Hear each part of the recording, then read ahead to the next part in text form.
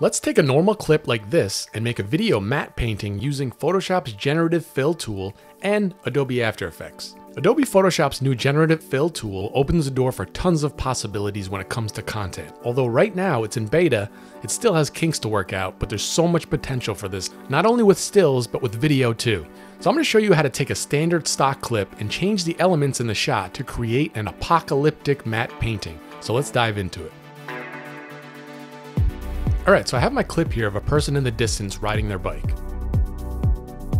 As you can see, there's some slight camera movements in this clip. So using this technique on footage with a lot of movement is difficult. So you'll want to use a shot that's either locked down with a tripod or with minimal camera movement to really sell the effect. From here, I'll go to Composition, Save Frame As, Photoshop Layers. Now I'll find that PSD file and I'll open it up in Photoshop, the beta version. And I'll start working on my image by selecting the Object Selection tool. I'll select my street and I'll go down and click Generative Fill.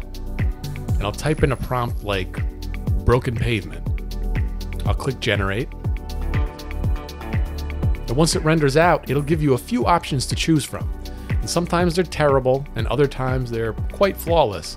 And you could also try different wording to get different results. So I'm going to use this one. I'm going to clean up the area at the end of this alley by making sure my generative layer mask is selected, and I'll select an area. I'll also create a feather on this mask by going to Select, Modify, Feather. I'll give it a 20 pixel feather and I'll hit Delete. Now I'll select my lasso tool and I'll work on the building on camera right. So I'll select this whole building and I'll go back to the contextual taskbar and I'll hit Generative Fill. And I'll type in abandoned building. Again, it gives me a few options. I like the first one the best, so I'll choose that one. Now I'll do the same thing with part of my building on camera left. But this time I'll type in overgrown plants, grass, and ivy. I'll see what comes back with. Okay, so there are some good ones here. The first one looks a little more wild and unkept, so I'm trying to go with that. Now sticking with that overgrown vibe, I'll select the middle of my pavement here, and I'll hit Generative Fill and type weeds growing. So now it's interesting, here it comes back with a warning. The generative images were removed because they violate user guidelines. Now this is most likely because I used the word weed, and I'm assuming Adobe has some tight guidelines in place, especially in this beta version, so I'll have to reword this. Large plant growth. And came back with sort of a tree root in the ground. Not quite what I'm looking for, but I'll use this one. This is kind of what I wanted. So now I'll use the elliptical mask and I'll select part of the foreground here and I'll type in pile of garbage. And I'll select one of these. Now I'll select the top 3/4 of the buildings all the way in the background. And I'll type in abandoned buildings.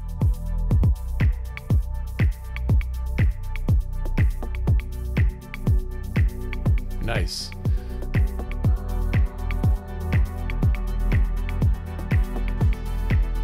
I'll go with the second one here. Now I'll select part of the building's camera left in the back, and I'll get some more overgrown vines here. And I'll select one of these. Now I'll select this part on camera right, and I'll get some more overgrown vines here. And not quite what I'm looking for. So I'll go up to the Properties panel, and I'll update this to overgrown plants.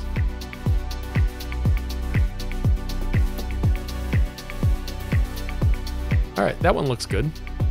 So now I'll add a few more elements. I'll select a large portion on camera left and I'll type in large worn old tank. And I'll select this one. It's actually more than one, but I kind of like it. Now I'll select part of the tank and I'll type in graffiti on tank. See what that does. It changed the structure a bit, but I'll select this one. This is sort of what I was going for. Alright, so now what I'll do is I'll hide my background layer and I'll save this as a PSD and I'll open the PSD in After Effects. and overlay it over my original video clip. Alright, so now it's coming together, but I'll need to match that subtle camera movement of the original clip. There are a few ways to do that, but for this one, I'll just do a track motion. So I'll adjust the track point to a high contrast spot, and I'll track forward, and I'll actually create a null object layer to apply it to. So I'll select Edit Target, and select my null, and hit Apply.